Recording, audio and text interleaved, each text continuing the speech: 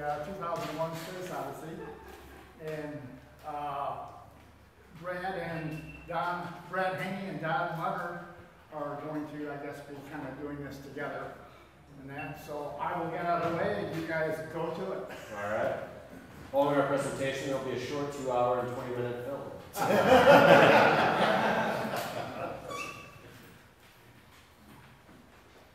Do you want to do an introduction, or do you want me to just go?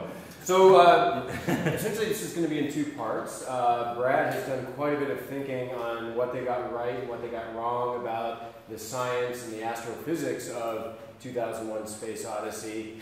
And I'm super excited, both as a techie and as an astronomer, for the implications of AI for the future of space travel. And obviously, that has anyone not seen 2001 Space Odyssey in this room? Are you being serious? Really? Yeah. Spoiler alerts. Yeah. Yeah. A computer plays a very central role in this. Yeah. I'll just leave it at that. And there's some interesting things we can say about that. So I think Brad will kick us off. Sure. With the science of it, and then I'll take us away with the doom and gloom of artificial intelligence. What's that? What year did they make? Oh, well, I was going to talk about that. I was going to talk about that. Yeah. I was basically going to give a little bit more than just the science of it and that kind of thing. So we have one person here who has not seen it. Okay. So as you guys know, so this is going to involve a couple of spoiler alerts. However, I don't think that spoilers are really germane to this film because it's a very unusual film. Well, there's so much with pop culture too. You've probably seen plenty of references. Yeah, absolutely, absolutely. So I mean, if we want to make this a discussion, that's really great. But I just kind of wanted to tell a little bit about the history of the film and then what it got right and wrong in astronomy. Because one of the things that I always enjoyed about it was watching it over and over again and seeing all the little details and the minutiae in the film. It has long been probably what I would consider to be my favorite film of all time. I've probably seen it 45 or 50 times, from beginning to end. If I'm, not feeling too well or life is getting me down, I'll sit down and watch 2001: A Space Odyssey and find some other little detail in the corner which I never noticed before, because the filmmakers thought about that. The director of 2001: A Space Odyssey was a gentleman who you probably heard of by the name of Stanley Kubrick, hot off the heels of his wildly successful and superb film, if you've never seen it, extremely funny, one of my favorite movies of all time, Dr. Strangelove, How I Learned to Stop Worrying and Love the Bomb. That was fairly successful, and it was moderately what one would call science fiction. It involved technology going wrong and that kind of thing. But Stanley Kubrick wanted to do something more. He wanted to make, in the words of Arthur C. Clarke, the proverbial good science fiction movie. That's how he described it. And so he wanted to actually get everything as right as he could. So the first thing he did was he brought on a rather well-noted science fiction writer of the day that did the type of science fiction that he was interested in, and that was Arthur C. Clarke. You know Arthur C. Clarke from Rendezvous with Rama and a few Childhood's End, and he was a progenitor of what was then called, and is probably still called today, hard science fiction. Science fiction that involves mostly adherence toward the physical laws of the universe as we know them. And Arthur C. Clarke was, heck yeah, I'm going to do this. It was actually thought that Arthur C. Clarke was, in fact, a recluse. Everybody had this reputation that he was a recluse, but actually he just kind of liked living in Sri Lanka where the weather was nice. And when he was given the opportunity, he went back to work with Stanley Kubrick for 4 years to work on this film. He was intimately a part of the movie. So that's Stanley on the left, Arthur on the right, and they're standing on one of the sets of the film. The film involved an extraordinary amount of technology. I mean, for the day, if you're a sci-fi fan and you've watched a lot of films from the 50s and maybe the early 1960s, you know that the special effects can be a little marginal, you know. But Stanley Kubrick, to this day, I think, has not been surpassed in the excellence of the special effects. And consider that it is all done with models, most of it in camera, most of it, you know, before the days of, you know, computers were the size of rooms in those days.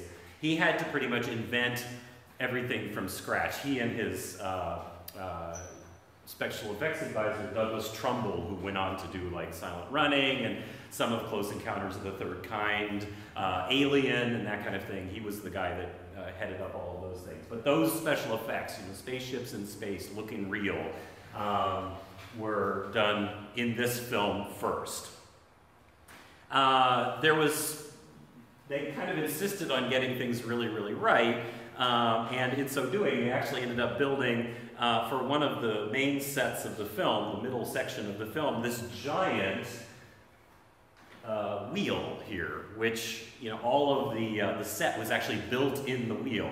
And as the actors walked around on the inside of a torus that was spinning to generate gravity, getting the science right, they actually had to turn the film, turn the set in order to get it proper. And everything that they had inside of that had screens and different like computer overlays and things like that. None of that stuff had been invented yet. Computer screens were extremely rudimentary in those days, and so they had to invent a way of having screens project computer-like things on these monitors, and they ended up actually using real, honest-to-goodness film projectors that would roll in a loop, and the set was extraordinarily hot. It was very, very difficult for the actors to work on it. Brad, And yeah. I'm sorry, did you say what year this? Oh yes, okay, so How I Learned to Stop Worrying and Love the Bomb was finished in early 1964. The next week, Stanley Kubrick started working on this in 1964.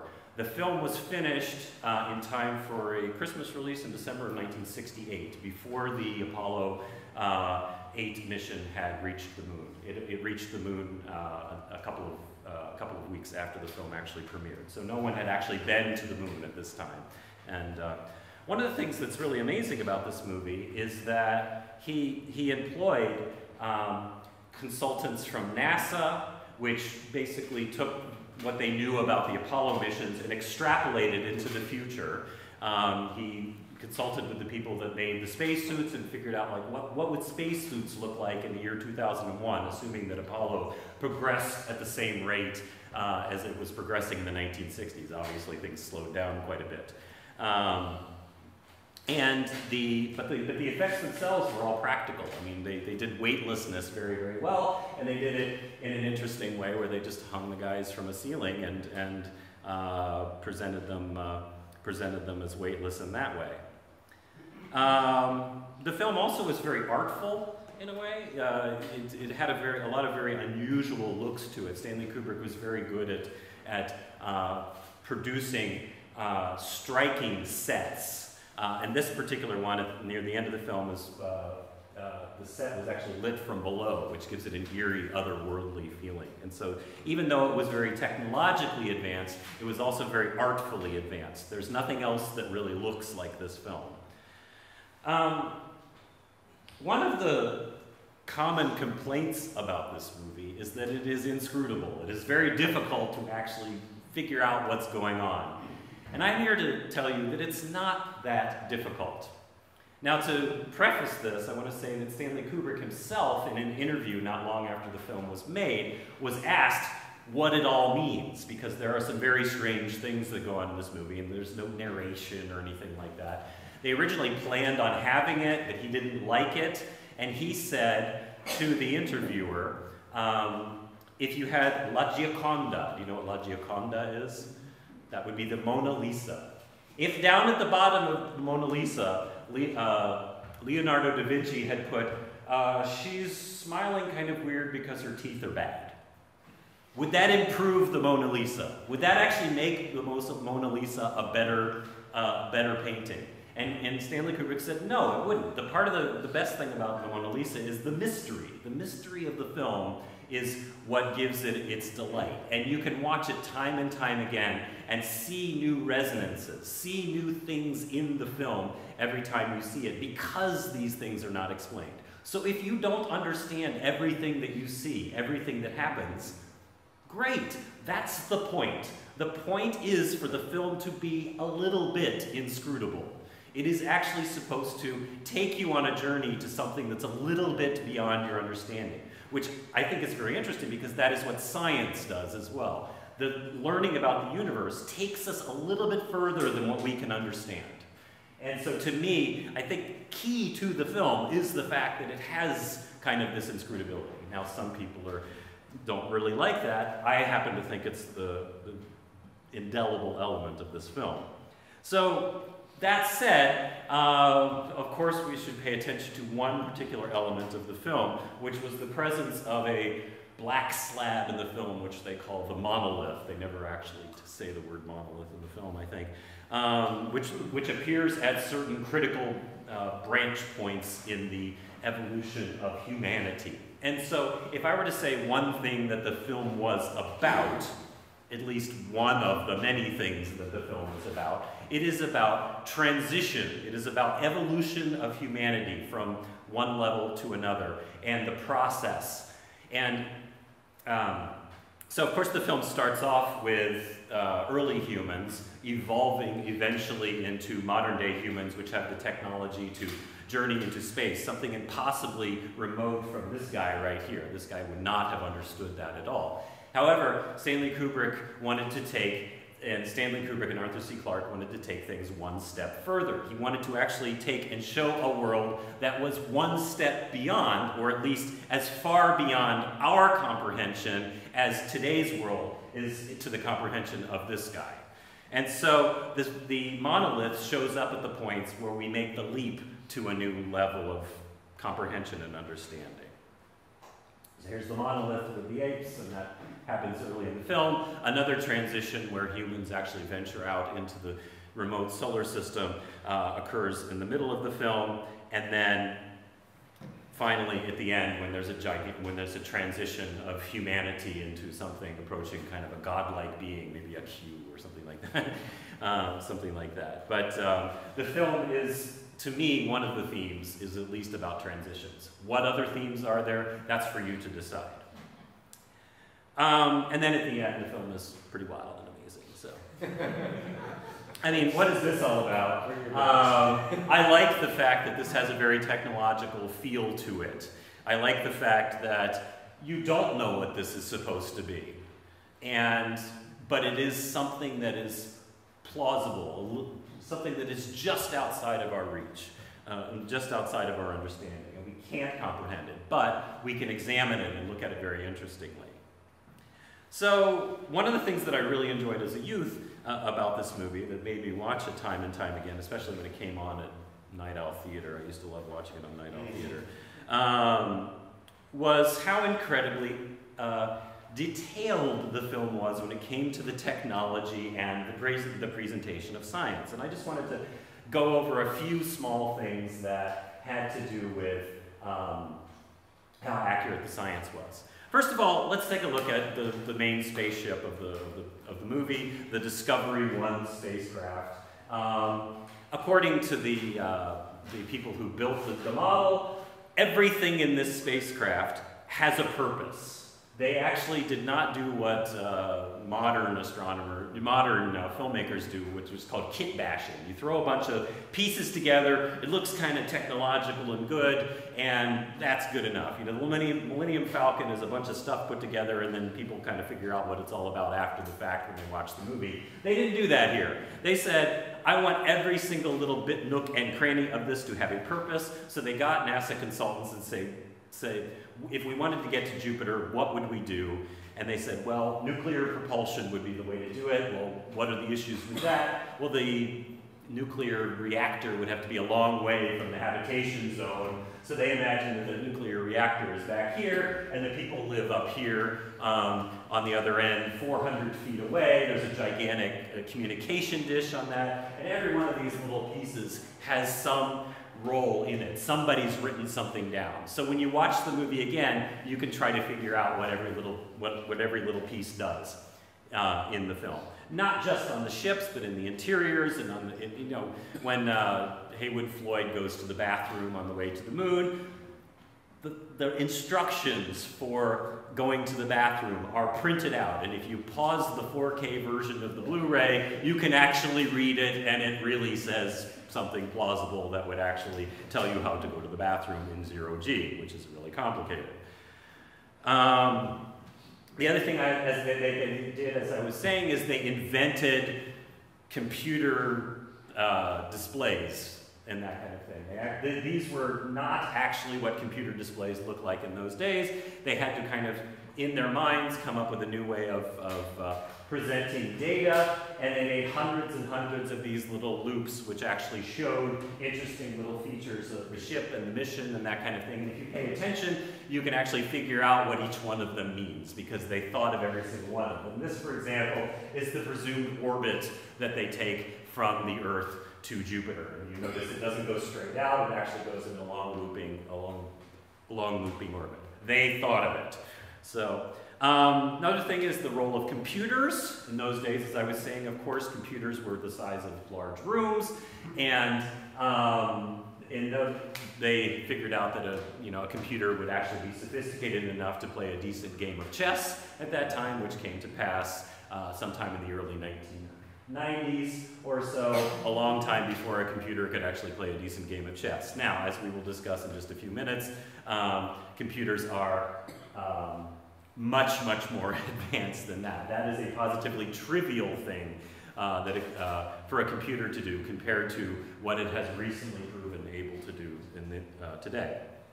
Other technology that it kind of foresaw, laptop or iPads, basically, desktop computers and that kind of thing. These little tablets play a small role in the film, and in fact, this particular shot from the film was used in a lawsuit against Apple, which claimed that it invented the idea of what came to be the iPad, and they were asking for compensation from other people who made other similar computers. The plaintiff, the defendant in the case, actually presented this image of the film and said, yeah, Stanley Kubrick came up with the idea in 1968. Should we pay him royalties? No, he's dead. Yeah, so the film actually does foresee a number of things into the future quite well. Another thing they did really well was contend with the realistic presentation of zero gravity. Most space operas are filmed, of course, on Earth, and it's extremely difficult to facilitate zero gravity while you're standing on Earth, unless you take an airplane and go up and down, or you spend a whole lot of money to go up the International Space Station, which is fiscally irresponsible. But the film itself takes great pains to show you when zero-G is actually there, and to make excuses for when the actors are actually they've got their feet planted on the ground. So here's one situation where the flight attendants are eating, and they're eating out of a straw in order to contend with the fact that there's zero-G and the food would go flying all over the place. I also like the fact that they're watching judo in the background. I thought that was kind of interesting. The film also contends with zero-G by creating space stations that get rid of zero-G. They actually spin, and if you figure out what the gravity of this particular station is by the amount of spin that it's taking, it is a reasonable amount of spin. One thing that engineers actually pointed out after they saw this is they said, well, if this thing is currently under construction, why would you spin it? Because if you drop a hammer, it would go flying.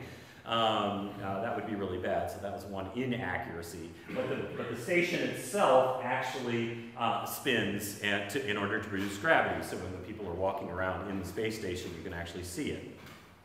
Another nice little scene in the film, a pen is floating around The way they did this, by the way, is they stuck the pin with Scotch tape on a pane of glass and then moved the pane of glass around, as you'll see in the film. It was really kind of cool. And the flight hostess walks up. Notice on the sign here says "Caution, weightless conditions," like you wouldn't notice. And in order to excuse the fact that she's standing on the ground, she's wearing Velcro shoes, little grip shoes there. I always thought they were magnetic, but if you look really closely in the 4K version, it's actually Velcro that she's walking with. So they got that right. The spacesuits themselves point up something that I really like about the film, which is the sound of the film. If the film is being shot from the point of view of a character, like Dave Bowman here, you hear the sound inside of a spacesuit, and in order to get that, they actually consulted with NASA to put a microphone inside a real honest-to-goodness spacesuit to find out how much noise it was producing, all the whooshing and throughout the film, when you're inside a spacecraft, you hear a lot of ventilation fans and whirring atmosphere coming and going and that kind of thing. And then the breathing of the astronaut itself is a really dramatic part of the film. I weave it into the film. But for me, the most vitally important thing that this film does that almost no other films do is that when we have a point of view outside of the spacecraft and we are watching action outside of the spacecraft, the sound is dead. There is nothing in the soundtrack. Space is silent because space does not conduct sound. And when you have a spacecraft go over in Star Wars or in Star Trek or anything else, you get a whoosh, going across the sky in order to make it more dramatic. I think, personally, that having no sound in space plays up the danger and the isolation of being in space. You have nothing between you and the infinite when sound in space is taken off, and I wish more movies would do this. Finally, I like this little nice little accurate element, which is when they dock with the space station here, they actually dock with the center of the space station where the centrifugal acceleration would actually be the least. They got that exactly dead on. And then you've got a few more of the little computer monitors here and how it's lining up and everything like that. I really like it. So let's take a look and see how accurate they got it.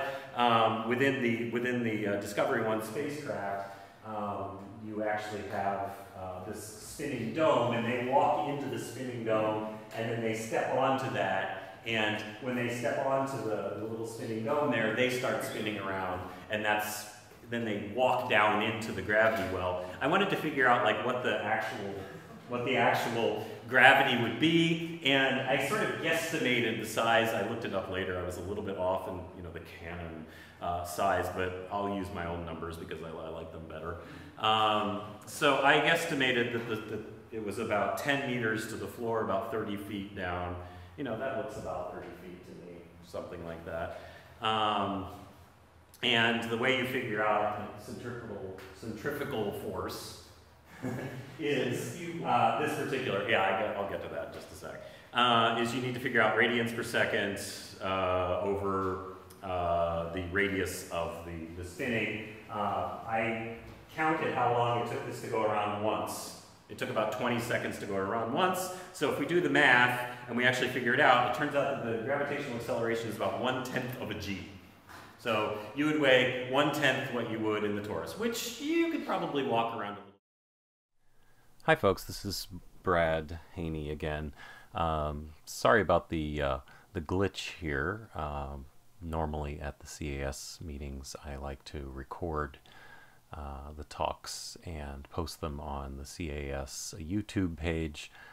This time I was doing the talk kind of at the last minute, and my organization of the camera wasn't really up to snuff, and it turns out the battery died after 23 minutes of recording, so I don't have the rest of the talk that I and Don Leonard gave after after mine was finished. So what I wanted to do here was just spend a few minutes talking and kind of filling out the end of the talk that I was giving, and I will attempt to work with Don Leonard in the future to produce a auxiliary talk that sort of reproduces his if he's up for it. But meanwhile, since this is going to go into the newsletter of the CAS, the Prime Focus, and onto our Facebook page, I thought I would prepare just a little bit of audio here to talk you through the end of some of the ideas I had about this great movie, 2001: A Space Odyssey, that I love so much. And I guess I'll get started. So when we left off, I was talking about the accuracies of 2001: A Space Odyssey. One of the things that I liked about it, that I was talking about as the camera cutout, was the fact that they used centrifugal force to simulate gravity. I figured out that the amount of gravity that the spinning wheel produced would be around 1/10 of a g. I thought that was reasonably plausible. I mean, the guys would be bouncing around a little bit. I think it's a little light, but it works within the context of the film. So, but to continue, I wanted to share this little ditty about done by XKCD about the difference between centripetal and centrifugal force. You know, if you visualize, there's always a pedant's way of looking at centrifugal force, and the pedant's way is to say, no, centrifugal force is not really a thing. There's no such thing as centrifugal force. But if you look at force in a rotating context, if you actually say, okay, the context that I am in is standing, you know, stable on the inside of a, you know, rotating sphere, and consider that to be you know, still, and the rest of the universe going around you, centrifugal force is actually mathematically a thing. So it's not really. I consider the argument that centrifugal force is not a thing to be kind of specious. One of the other things that I liked about the film was there's a very interesting scene in near the end of the movie where Dave Bowman is actually trapped in his space pod, and he's trying to get back into the ship. The problem is, of course, to get back into the ship, he has to go in through the emergency airlock. He has forgotten his space helmet, and in order to do that, he would actually have to go through a vacuum. The film makes a very big deal about this and gives him the shows him preparing for the intensity of actually exposing yourself to the vacuum of space. He goes into he explodes out into the airlock, bounces around in the airlock a little bit, closes the door. The door actually gets the door actually closes, and as soon as it's shut, the air comes in and gives him oxygen to breathe, and that is when the sound comes on. I think the fact that he had to make, you know, a very intense journey from you know, the space pod and into the ship through a vacuum was very well done. I like it a lot. One of the things that was kind of pointed out by some people after the film was made was that if you tried to hold your breath against the vacuum of space, your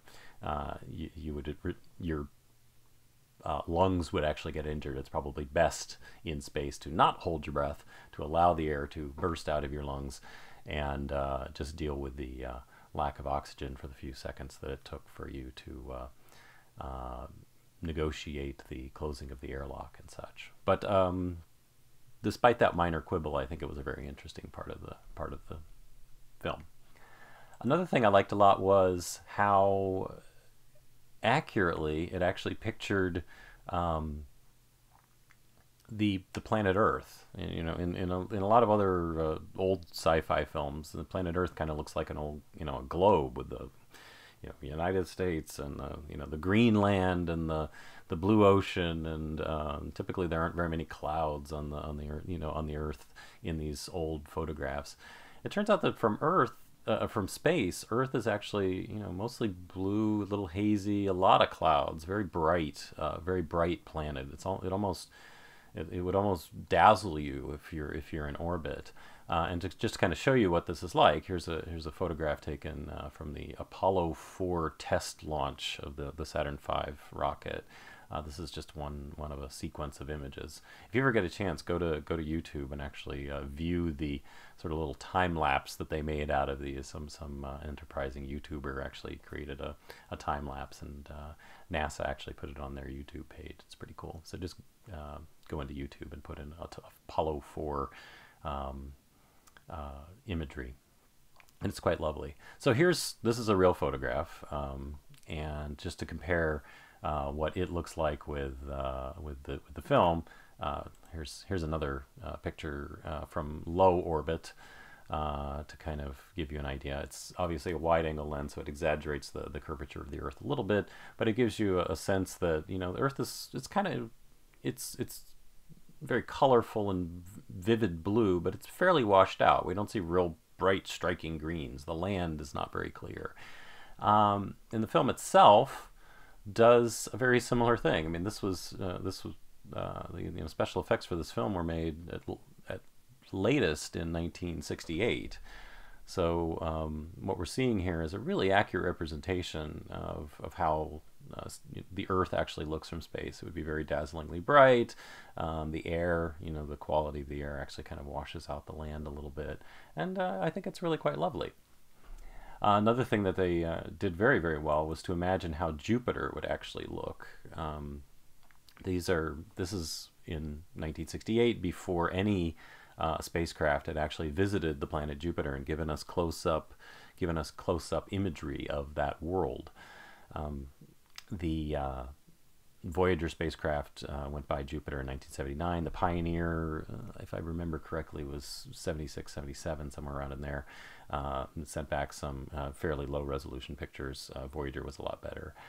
But until that time, you know, the best pictures we had of Jupiter were ground-based images, which were not particularly high resolution. They didn't give a really good, you know, impression of the way that Jupiter would actually look. We'd never resolved anything on the moons of Jupiter, but in the film, they had to imagine what Jupiter would look like, and they got it pretty good. I think it's quite striking how they did this. So on the left here, I presume something looks like Callisto. I mean, they perhaps knew that Callisto was sort of a chalky gray blue color, and the middle one here I presume would be Ganymede, and then maybe Europa, and then a couple of the other moons there. But they did a very good job. So Jupiter is you know, in bright sunlight. It's being washed out. We can see stars in the background, which is not, you know, technically accurate. Jupiter would be very bright, and you would be dazzled by its brilliance, even though it's 1/25 the brightness of the sun. The sun is 1/25 as bright at that distance. Jupiter is 5 times further away from the sun, and therefore the sunlight is much dimmer. Even so, Jupiter being quite large and in broad daylight would still be rather dazzling, and you probably, with the human eye, would not see stars. However, and I cut it a little slack in this instance, because Jupiter is actually overexposed in this picture, and they have some glare in the image, and it looks like a slightly longer exposure photograph than you would presumably get if Jupiter was properly exposed in very rich and vivid detail. And so maybe, you know, that extra exposure actually gives us the ability to see the stars behind Jupiter. So I think that was kind of lovely.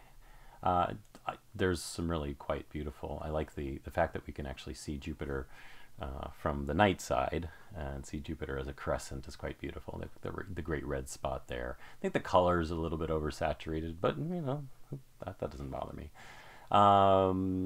There's not real much on the right side here that would presumably illuminate this part of the world. Jupiter is presumably in front of this world a little bit, so we wouldn't get any daytime illumination from this. So I guess this is just artistic license. I would chalk that up as a slight inaccuracy in the film.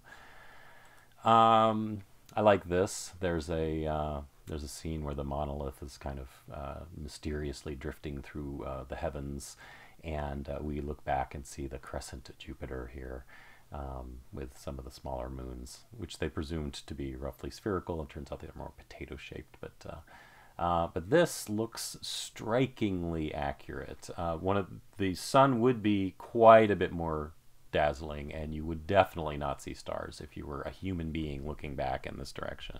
But once again, maybe it's overexposed and that kind of thing. Putting stars in space has always been kind of artistic license. But compare this imagery to, which predated any spacecraft that had visited Jupiter, with an actual photograph. This on the right here was taken by the Cassini spacecraft as it passed by Jupiter on its way to Saturn, and it's a lovely crescent. And compare it to the film. I just took the film and turned it on its side here, and I think, wow, they got it really dead on. I mean, they knew just what they were doing. Now, obviously, this picture doesn't have stars in the background, and the sun would probably be not nearly as bright, but or would be quite a bit brighter in reality. But I think the lovely crescent and just the hint of some of the bands of Jupiter around the edge is a really lovely touch. And another little slight detail that I thought was kind of cool, one very important part of the film is in the lunar sequence. They go out and visit the monolith that they had dug up from underneath the surface of the moon. The monolith, in the interpretation of the characters in the film, or I think you could plausibly say that the monolith was actually acting as a sort of tripwire to notify whatever distant sentient entities had placed it there, that humanity had actually developed the technology to find it, on the moon instead of on the Earth. And the thing that would actually trip it off would be the sunlight hitting it. And so in this scene, you actually see the lunar surface, and the Earth. It's near the crater Tycho, which is fairly close to the south pole of the moon. Not super close, but fairly close. And the Earth would actually be in the sky there, probably be a little higher than that. But look at the sunlight hitting the edge of the scene there. The sunlight is kind of creeping up, leading us to think that, yeah, the sunlight is just about ready to come over the horizon, and the moon, this object was presumably dug up just recently. Maybe it's been lunar night the whole time, and it's never actually been exposed to sunlight. And in the next scene, just a few seconds later, as they walk down, you see that the sunlight is actually, it's getting a little stronger. It's actually peeking up over the horizon and starting to creep across the landscape. I mean, the time has been compressed a little bit in this setting, but clearly the sun is starting to rise. And given that this is critical for the film, I think it's pretty interesting to note that. Now, I do think that the monolith would actually be a little bit low, and the sun would have to actually spend a few days getting up to this height in order to come down and see the moon, but presumably maybe it's responding to sunlight hitting something nearby and a bright change in sunlight. So I thought that was a rather nice little touch that the sun was actually coming up. Now, given that, I think one of the other things I wanted to kind of point up was not just what it got right, but, for a film that is noted for its prescience and its ability to kind of predict the future and ability to present physics and space in a very accurate way, it does get a few things pretty wrong. And just for fun, I wanted to kind of point out a few of those things as well. So one of the things I kind of wanted to talk about a little bit was that very moonrise, or that very sunrise that we were just looking at, and the place that they were going from to actually go to the monolith was called Clavius Base, which is presumably near Clavius Crater. Now, we see that Clavius Base is very near the south pole of the moon here, as seen from Earth. So this would mean that from this location, if you were standing in the floor of Clavius Crater, the Earth would actually be very low on the horizon, which is actually fairly accurate. fairly accurately presented to the moon. The Earth is very close to the horizon. However, in order to see the monolith, they go up to what's near the crater Tycho, is what one of the background sounds say. And so that's way up here. And the Earth would actually not be right hovering on the horizon there. It would actually be a little bit higher. And if you look at the film itself, the Earth is right on the horizon. I think it's actually a little bit too big for the angle of the shot as well. They're doing it a little bit over dramatically here. Another thing I want you to look at is the way the moon is actually presented. The surface is actually quite rough. It's very much in the classic 1950s conception of the moon, with lots of rugged edges. A lot of Chesley Bonestell paintings from that era presented the moon as very rough. And the reason why people thought that is because when you look at the moon through a telescope and you look along the lunar terminator, the line between night and day, the shadows are very sharp, and the relief is rather highly exaggerated. And the main reason for that is there's no atmosphere on the moon, and there's nothing to kind of soften the shadows, and we see them sidelong, and that makes from a visual sense, from an artistic, from an earthly perspective, the mountains look very high and very jagged. So what artists tended to do was they tended to think that represented reality more or less. But as it turns out that, we actually visited the moon and sent lunar orbiters and things like that and took pictures of the limb of the moon. And when you look at them close up, it turns out that they're quite a bit different. This is a picture from the Apollo 17 space mission, and you can see that this is typical for lunar mountains. I mean, they're big. I mean, these are probably a couple miles high, but they're also very smooth. They've been weathered over the eons by minor lunar quakes and impacts and things like that. The material getting laid down on top of the mountains when a huge impact event happens and that kind of thing. And that averages out all of the rugged edges, the rugged peaks of the mountains, and makes the moon a lot smoother than it was in art. So the actual look of the moon was not quite on target. In fact, if you look through a telescope now and you look at the limb of the moon through a telescope at high power, you can kind of see through a telescope that the edge of the moon and the mountains are not that rugged. I mean, people could have figured it out in those days, but artistically people tended to represent it in this way rather than in the way that it actually looked. So that was very common at the time. Now, there was another thing I wanted to kind of point out here. There's a sequence here where the shuttlecraft, or whatever it is, takes Heywood Floyd, the only passenger on the ship, down to the moon. And this, I think, is one of the most hilariously inaccurate parts of the film for an amateur astronomer, someone who's familiar with the moon and familiar with the phases of the moon and how it looks and that kind of thing. And it looks like when they did this sequence, they just kind of threw up random pictures of the moon in order to give a sense of being at the moon. But if you look really closely, you can actually see that they pick from just all over the place in order to do this. And it would not make sense in terms of what's happening. We presume that this landing all takes place within a few hours, perhaps. And so I will show this, and as it goes along, I'll actually talk about it here. Let's see if it actually plays in this. Yes. So here we go. We're going down to the surface of the moon. Now look at the phase. This is actually a late. This is actually an early crescent phase. So this is like a 4-day-old moon. I'll stop it here. And like for a 4-day-old moon, that's the one that you're seeing in the evening. It's a crescent moon.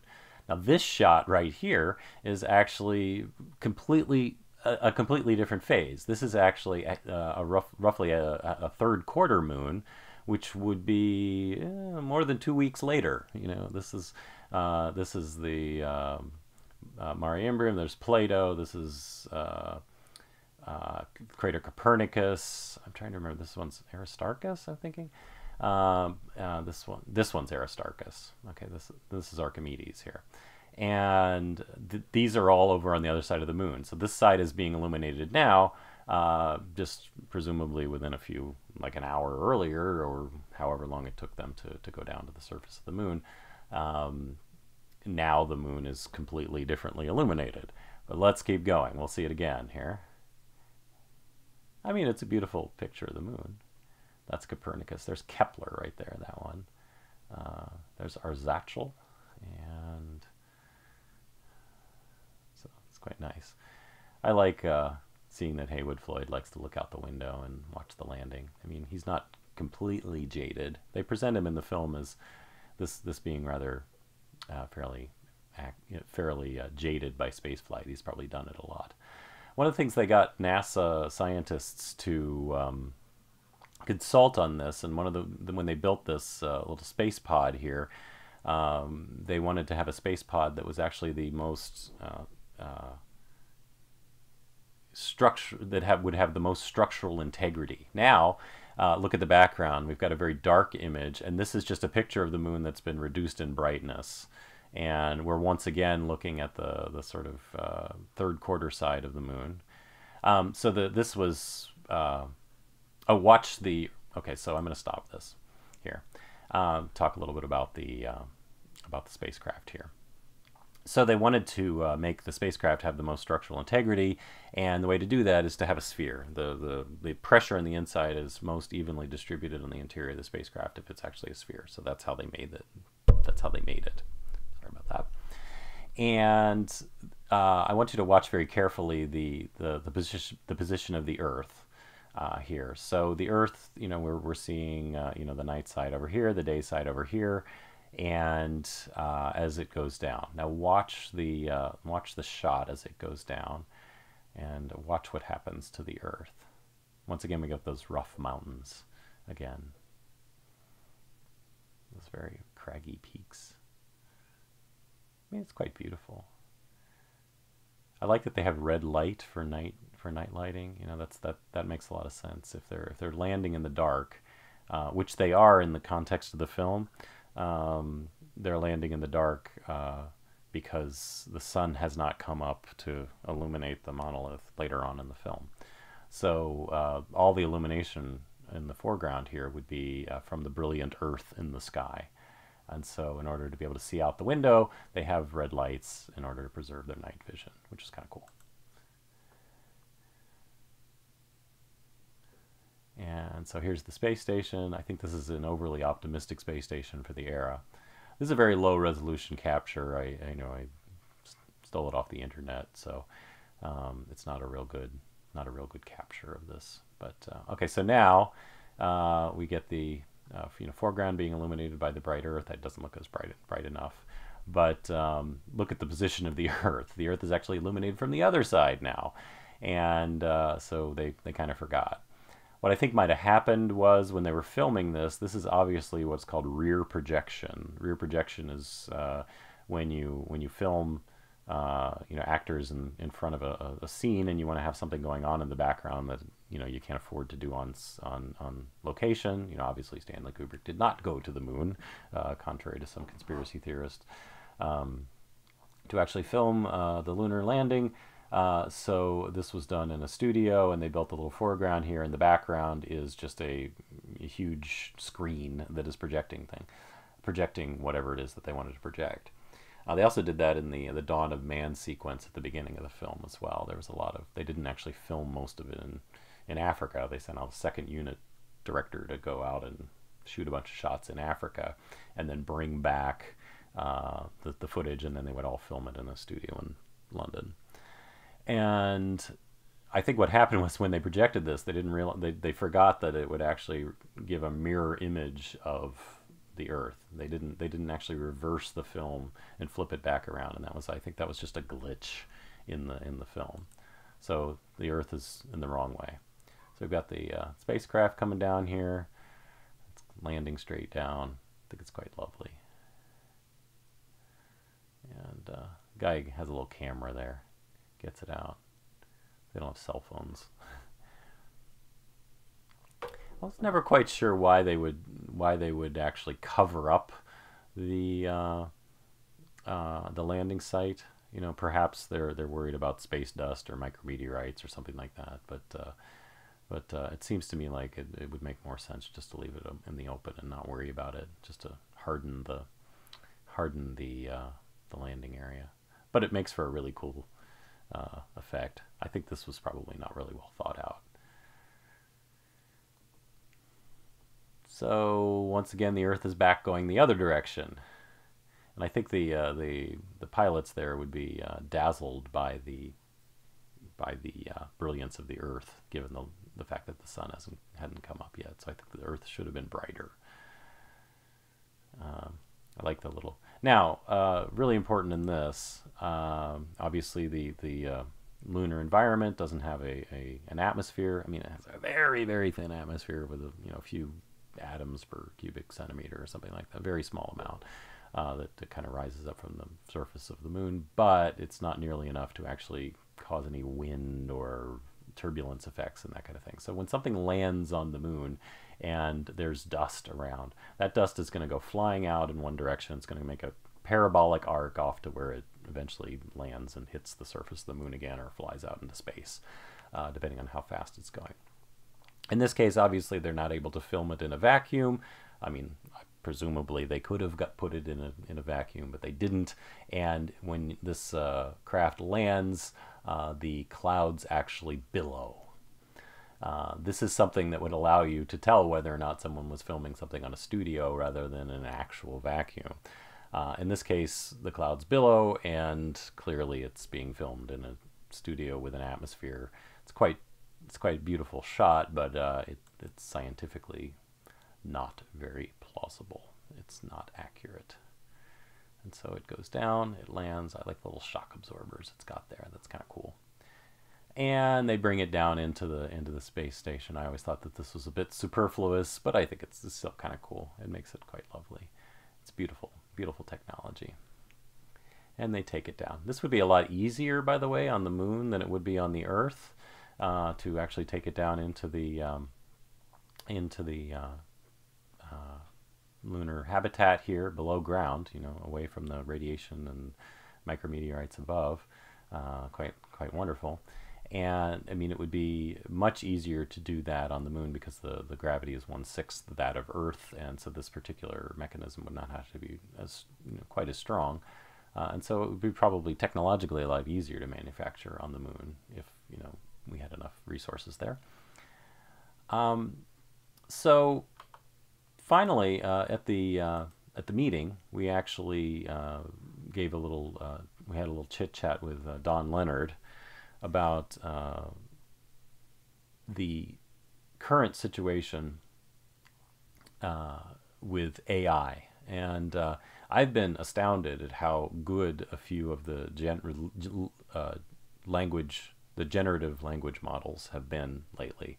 Basically, a generative language model is something that uses a computer learning process to actually figure out what the next word is in a paragraph that is currently writing, and it does it with a very complex set of neural networks, and can produce astonishingly good, astonishingly accurate text. I mean, it does a really good job of simulating what a human would write. For me, sometimes the writing that it produces tends to be kind of like a college student sort of trying to pad out a paper that needs to be a certain number of words. But it actually sounds fairly accurate. I mean, it sounds plausible to me. I mean, when I read it, I wouldn't be able to tell if it was written by an 8th grader or ChatGPT. Sometimes, I mean, it's actually quite advanced. I mean, to my mind, it's actually past the so-called Turing test. That is the inability for a human that doesn't have any other indication of the origin of the text or the artwork comes from. It's actually reached a point where now it's exceptionally difficult for you and I to tell whether or not this content was produced by this generative AI or by a human being. So in that sense, it's actually reached a level that was established a long time ago by Alan Turing to determine whether or not we could consider something to be intelligent. and I think we've reached that point. I mean, it's astonishing how good it's gotten. So the film itself has a few amazing, predictions about how intelligent computers will be. Obviously, in the film, the most well-known character in 2001: A Space Odyssey is in fact a computer. It's the HAL 9000 computer, and he talks, through obviously a voice actor at the time, a guy named Douglas Rain, who's got a great voice, and he chit-chats in a natural way with the two crew members that he's traveling with, and gives plausible answers very quickly. But he has some rather extraordinary abilities that, just 5 years ago I would have thought to be highly improbable, highly implausible. And one of the ones, I'll just talk about this one particular talent that it had that existed in that now exists today, that Hal actually did in the film. And that's the ability for the computer to recognize human faces in a wide variety of contexts. In this scene in the movie, the Dave Bowman is actually practicing art. He's making some sketches, and he holds up the artwork to the eyeball here of the HAL 9000 computer, and the HAL is actually able to identify, oh, that's Dr. Hunter. It's the one of the crew members, and it's a sketch. I mean, it was produced by a human being. It's obviously imperfect. There's very little information to allow the HAL to actually figure it out, but he's able to do that. AI can do that very well now. I mean, there is a program on my cell phone that will present me with faces that I have taken pictures of over the years. I've got a whole bunch of pictures of my family, my friends, and it will sort them all into different contexts, and people with different haircuts, different lighting conditions, all over the place. My cell phone can actually tell me with astonishing accuracy, all the instances of, my wife Lucia in my phone. So, I mean, it'll give me 50 pictures of her that I've taken, in many different contexts with many different hairstyles, different glasses, different clothing. It's quite amazing. And the film actually, predicted that. And that has, in some sense, come to pass. I think a HAL 9000 computer, something that is able to react in a rather human-like way and do some human-like things, as well as be a computer at the same time, is entirely plausible these days. We've actually reached that point, and I think that's one of the things that inspired Don to actually suggest that maybe we talk about this. I will get with Don and see if he wants to kind of redo his talk, and maybe we can record it, and I will post it on the CAS webpage, or CS Facebook page, and our YouTube page as well, if that does in fact come to pass. But until then, I will sign off, and I thank you for sticking with me until the very end. I like sharing my joy in this particular film with you guys. I hope you at least get a chance to see it someday. It is available on some streaming services now. I believe Amazon Prime actually has it right now, if I'm not mistaken. But it is widely available to watch, and watch on a big screen. I mean, if you got a friend with a big 4 or 8K TV, it's a really spectacularly good film to watch. The sound is great, the music is great, and just sit down, relax, get into its vibe, and if you find that you liked it, send me an email at primefocus@columbusastronomy.org, and let me know what you thought of it, and I'd love to hear from you. Okay, thank you so much, and I will be signing off. This is Brad.